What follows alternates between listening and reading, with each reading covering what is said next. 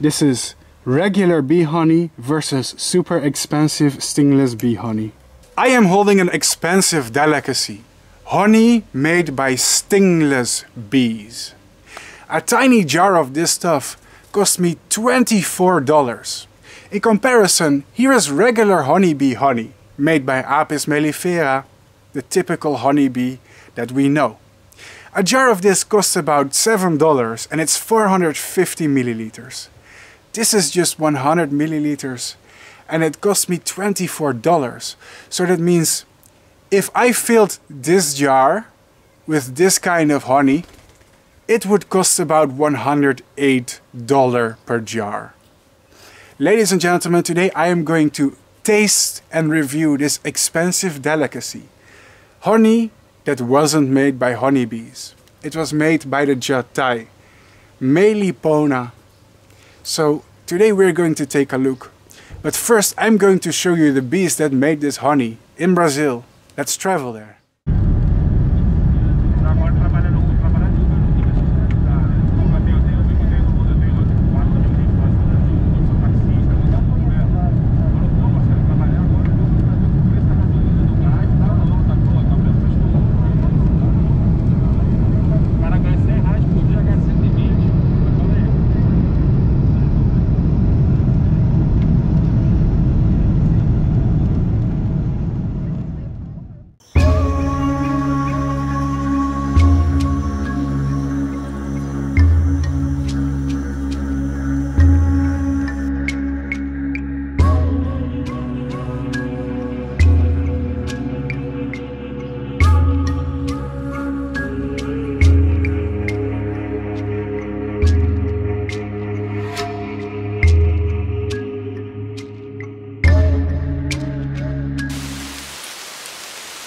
Forget about honeybees. Today I have something cool to show you down there. Let's make a close-up.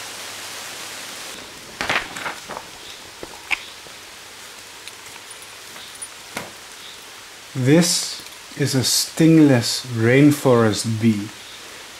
Tetragonisca angustula is a small eusocial stingless bee found in Central and South America. Because it is a native species in the neotropics and therefore an important pollinator agent, and because it lacks a sting, being thus harmless to humans and domestic animals, the Jatai bee is an attractive species for domestication. As the hives are small and harmless, they can also be used as effective pollinators of some plants such as strawberries inside greenhouses. Considered of high quality, the honey produced by Jatai bees is much more expensive than that of common honeybees. In some places the price of Jatai honey may be as much as 10 times the price of honey produced by common honeybees. Clearly, it is considered an expensive delicacy. Many countries have special items for gastronomy. Italy has white truffle and Brazil has honey from its native bees. Here, standing guards are on the wax entrance tube and hovering guards face the flight corridor leading to the entrance. Foragers returning with pollen loads and waste-removing bees can also be seen if you look closely. Jatai bees, especially in South America, are more beneficial than the introduced and perhaps even invasive honeybee Apis mellifera. Their honey is said to have different properties as well as have a very distinct smell and taste. And today I am going to try some. This is an expensive delicacy, stingless bee honey. Wow, it is made by a bee named the Jatai, and it's totally different from the honeybee. And today I am going to make a comparison between the taste and properties of these two kinds of honey. Let's get started. This is exciting. Before we start, the first thing that we are going to do is we are just going to have a look at the stuff. Let's take off the lid and make some observations here. Go. So I do notice some differences in the color and consistency. One thing that we notice is that the stingless bee honey, compared to the regular bee honey, is much more watery. Can you see it? So this is our Jatai or stingless bee honey. This is the expensive honey, and as you can see when I swirl it around, it's almost like water. Can you see it? Let's see if we notice the consistency with a spoon. This is regular bee honey versus super expensive stingless bee honey. Ah, can you see the difference? See what's happening? The honeybee honey is very viscous and very thick. But the stingless bee honey is almost like water. Can you see it? It's totally different actually. So we already noticed this honey has totally different properties. Can you see? Like the honeybee honey, the cheap honey. See? It's very different. One of them is still dripping out. This stuff is more like syrup or something. Can you see it? Very unique.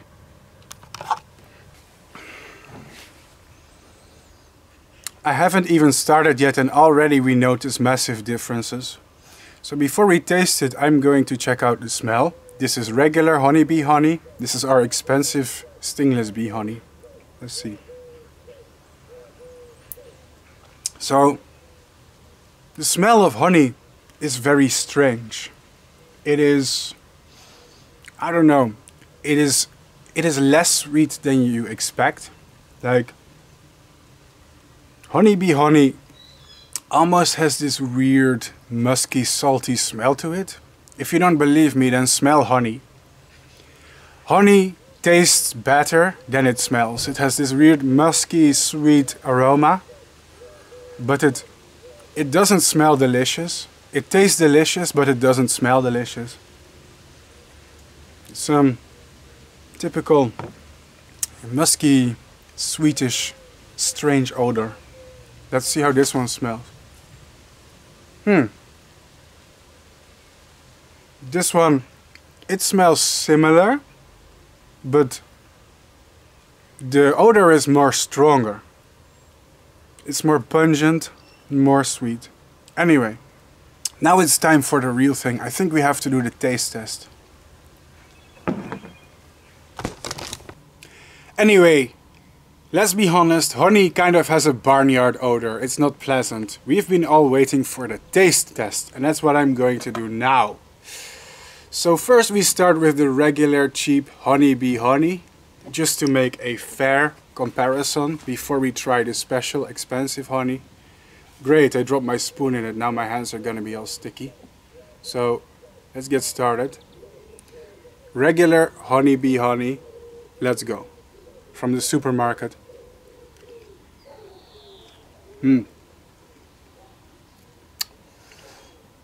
It's overpoweringly sweet. Now, it's no secret that honey is extremely sweet. The sugar content in this stuff is very high. It's very thick and viscous, but at the same time when it enters your mouth it just disappears. It just kind of melts, you know? That's the fun thing about honey. It's thick, it's sweet, it's almost solid, but once it enters your mouth it just disappears.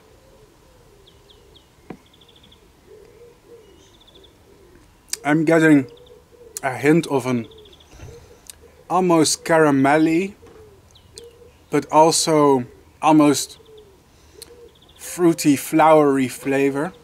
It's faint. It mostly just tastes like sugar with a tiny hint of a floral, little bit of a floral and caramel-like flavor. It's very typical of honey.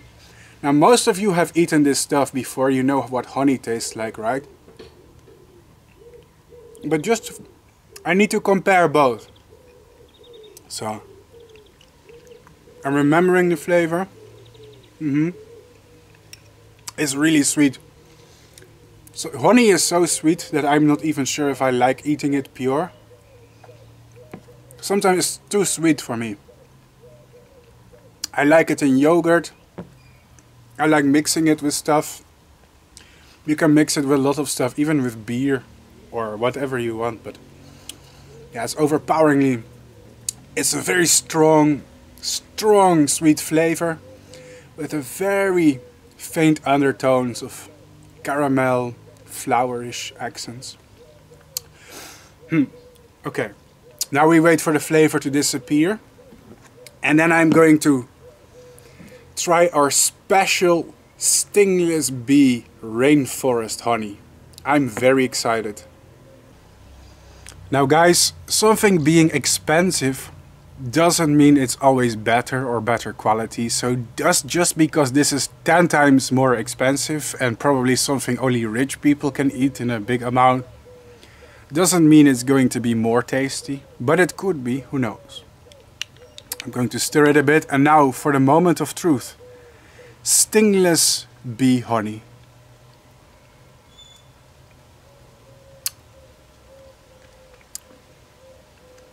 Wow, I was not expecting this. This is really odd. Wow. It doesn't taste like, it doesn't taste much like honeybee honey at all. A little bit, but like, this is so strange. Let me think of how to describe it. Wow. It's a little bit sour, but in a good way. It's strange. I swear it has like these sour accents. Wow. It's sweet, but it tastes less sweet than the honeybee honey actually.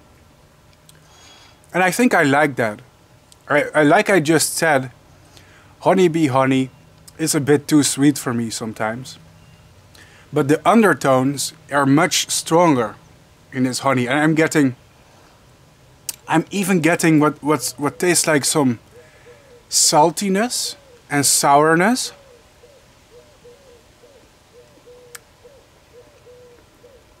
Wow, that's really different actually.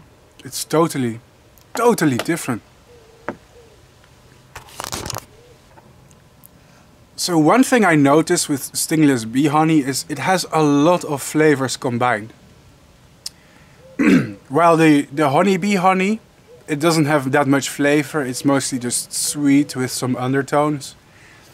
But the undertones are more like the upper tones in this honey. It's like so many things to analyze. It's so strange. It's tickling my brain in a very... I haven't tasted something like this before. It's so weird. I'm getting... like it's... I'm also getting like a nutty flavor. Something that almost is similar to walnuts. Like a nutty, salty, sourish, fruity, but also less sweet than the honeybee honey flavor. It's good though. It's definitely good. Wow. Wow. It's so strange. It's hard for my brain to process. I never taste something like this. It tastes much different than I expected. So, how do these two kind of honey compare in my opinion? Well, I think I like both of them almost equally. Which for you guys is maybe a disappointing opinion, because maybe you expected me to choose a side and say this one is better or this one is better. And if one of them was better than the other, I would have said it. But I feel like it's a draw. Both of them have qualities I like, and both of them have qualities I like less. I think I like the Stingless bee honey a little bit more than the honeybee honey. That's because the Stingless bee honey is less sweet. And honeybee honey, sometimes it just feels like you're eating a spoonful of sugar sometimes. It's really overpowering. And I don't get that feeling if I'm eating the Stingless bee honey. But the stingless bee honey, it has actually really strong flavors. Like it really has its own personality. Honeybee honey is more bland. It's just more sugarish with a little bit of undertones. And this stuff, it just has a lot more noticeable flavors. I wouldn't use them for the same thing. Like, if you end up baking a cake with honey or anything that you're cooking, a recipe with honey, yogurt with honey, anything with honey in it, using this stuff will have a totally different result than this stuff, I think. But I think I like both of them almost equally. They're kind of equal. Maybe this one is slightly more tasty, I think, but it's just so different. It's hard to place it in my head because it's just, I guess it's just a totally new flavor to me. This is not something I experienced before. Very fascinating. So here you go. Honey from the rainforest in Brazil, made by endemic stingless bees. Fascinating. I hope you guys enjoyed my honest review of these products. Now this I got from a website, it's called Don Ferro. There you go. And if you want to support bee farmers who farm native bees instead of invasive honeybees, it could be a good idea to try this for yourself and have a new experience. There's actually a lot of kinds of honey in the world that you've never heard of. People think of honey as this singular thing that's always the same, but it's not. There's actually some almost forgotten bee species that also produce honey with totally unique properties. It's like a totally new flavor, a totally new experience. Last but not least, I think it's worth supporting native bee farming over farming non-native bees. I do have to say the only downside is the price. This stuff is almost as expensive as gold, right? Like, you have to be kind of rich to put this on your toast every day, right? Like, this is $24 for 100 milliliters. So a decent jar of this stuff is at least $100. And I guess that's a real downside here. That's because these tiny bees just have a harder time producing the same quantity and volume of honey. It takes them a longer time to produce a small amount, and you need more time, more patience, and makes it more expensive. But yeah, stingless bee honey review, let's go. Last but not least, before we end the video, my YouTube channel is entirely demonetized by YouTube. When I upload a video, I make $0 from it. If you like my channel, if you like my videos, if you like my content, consider donating to my channel, becoming a member on Patreon, my crowdfunding platform, and this is what helps me afford expensive stuff like this to make videos. Without any donations or crowdfunding, I would not be making this video. Sorry for the internet bagging, but it's essential to the survival of my channel. Of course, no one is obliged to. This is only for those who are willing and able. And of course, not donating does not make you less of a viewer. Everyone is welcome here to learn about insects and nature. Hope to see you in the next episode. This was Bart Coppens with Jatai Bee Honey. Ciao!